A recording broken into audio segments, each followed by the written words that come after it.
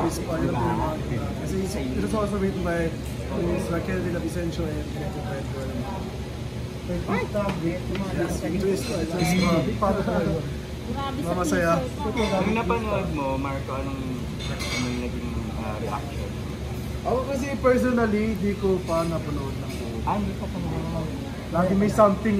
So ngayon pa lang din yung ngayon first lang. time mo. Pero nung pinanood ko yung trailer, sabi ko, wow, trailer pa lang yan. Ang akas. Paano pa kalot? Oo nga eh. Trailer pa nga lang daw, ang tapang na ng behind mo. Bakit? Ang tapang na daw ng behind mo. First time mo, Marco, magpa-sexy pero parang ang tapang-tapang mo. Syempre. Ano, saan ka kumuha ng humugot ng ano? Tapang. Si Tapang? Oo. Siguro na... Ewan, nakita ko lang sa mga movies. Sabi ko, ay, Ginaya mo pwede lang? pala yun.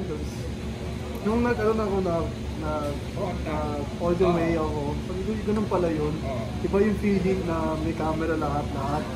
So medyo mahirap din pala. Sabay ka ba? Andun yung kaba, sobra.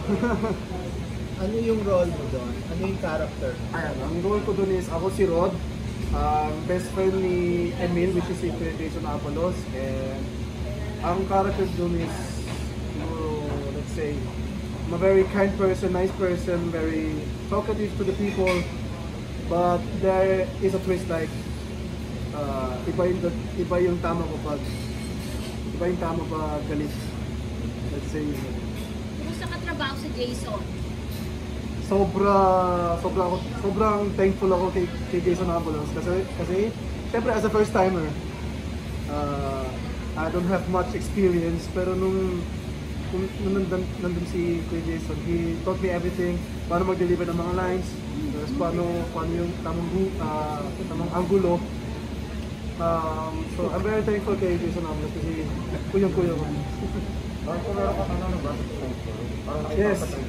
Yes. Oo, trailer pa nga na, may butt Hindi ko tinawag, may butt exposure sa trailer. Meron pang may frontal ka? Basta yung nakita niya sa trailer, wala pa yun. So may mas matindi pa. Wala pa yun. Akala ko Patikim lang yun. nung pinatabas yung trailer, akala ko may mga spoiled or something, pero wala talaga. Walang spoiled sa trailer. Wala pa yun. Nahirapan ba silang kontinta? Po? Nahirapan ba sila ng kontinta na download ba yun? Talagang Makikita niyo naman sa movie, makikita niyo. So Basta ako, not all the way ako. Marco, tatalbugan mo si Sean sa anak ng Mati Sansa. Para sa akin walang ayoko ng competition.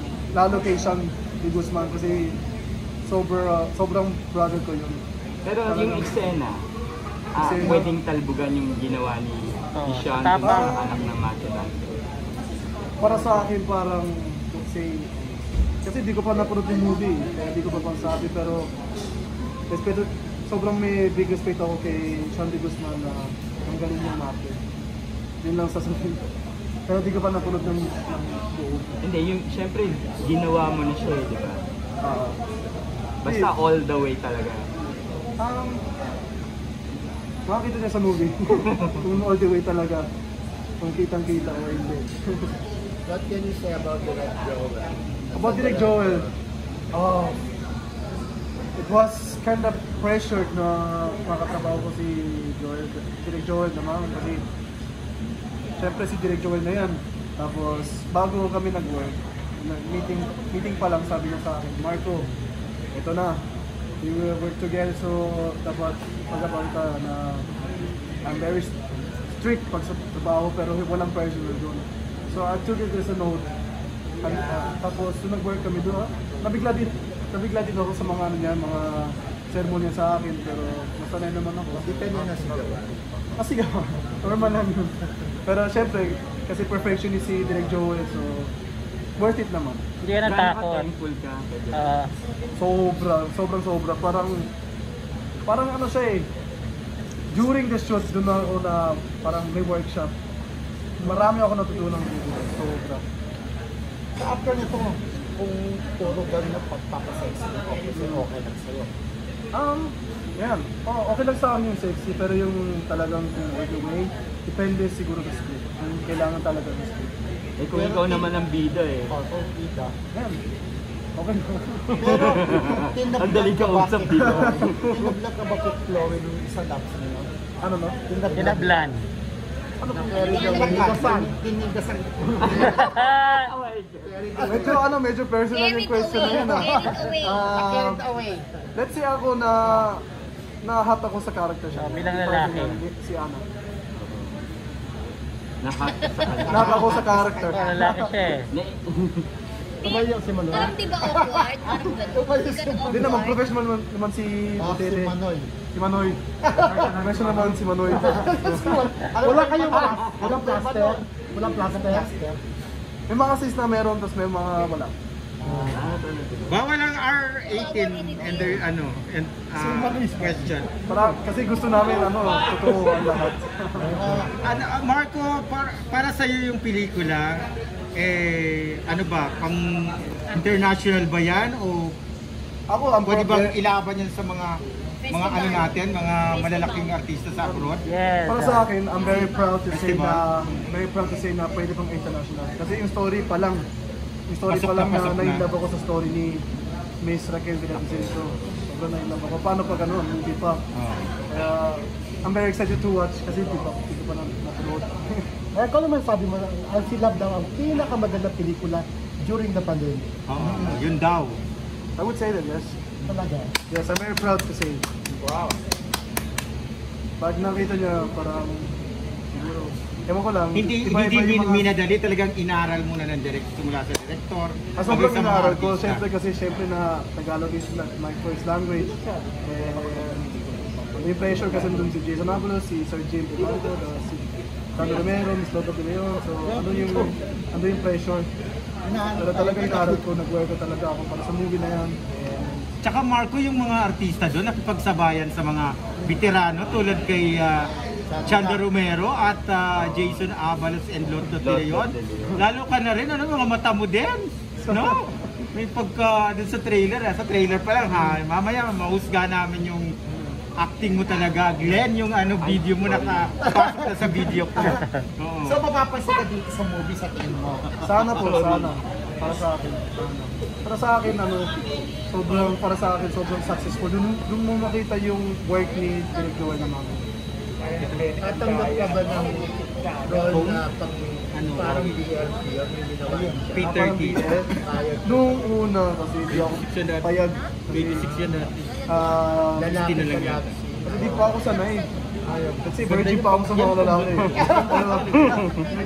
Kasi after ng Silab, sabi ko, let's give it a try naman. So may offer na gano'n, Let's give it a try. Let's say, depende. Sino gusto mo? Trevor. Makalikat. Sa lalaki? Ayan K, Vice Ganda. Lalaki ba bang Desisyon na. Siguro kahit sino. Kahit sino sa akin. Kahit Ifer. Siguro kung talagang kailangan sa movie, kung bagay yung role sa akin. Bakit Ay, why me? Why me? Kaya daw ikaw. Ako pa ba? Mag-inarte pa ba ako kay Marco? I love Marco. Basta sa ngayon, hindi mo pa. So, Marco, i-promote mo na yung movie mo. Ayun, like what I said, it is a dark film and it has a lot of twist. It is a crime of passion. So tatlo kaming bida, sila Chloe Barreto, Jason Abulos, and then me, Marco Gomez, and yan, abangan nyo guys very soon. Makita nyo yung trailer sa YouTube and Facebook, just type Silab. Last question, Marco. Marco, pag itong Silab, sexy, pag may offer ulit sa'yo na another sexy, you will do? Yes. Ay, maganda yung tanong na yan. Oo. Para sa akin, why not? Okay lang. Walang ano, Kasi basta pinakita ko naman ang lahat, so sabi ko, why not? Nakakantay ka ng matagal, di ba? Ito na yun, di ba? Ito na yan, nandun na eh. This is Andun na it. eh. Anong palakas ng loob sa'yo para pakita yung nota mo? Ano po? Nagpalakas ng loob sa'yo para pumayag ang pakita si Manoy. Si Manoy? Basta, ang sa akin, I have nothing to hide. Yun ang para sa nothing to hide. Yan.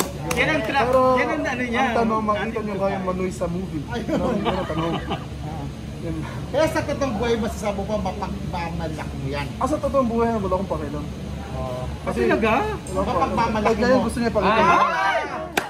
Marco! Ano lang siya, body part lang naman yun eh. So, makikita lang pero hindi mahawak. Hindi mahawak. Thank you. Marco, message na lang sa mga fans mo, please. Ayan, sa mga fans ko, thank you always for supporting me kahit newcomer ako, nandun kayo para sa akin, and thank you lalo sa mga family ko and friends.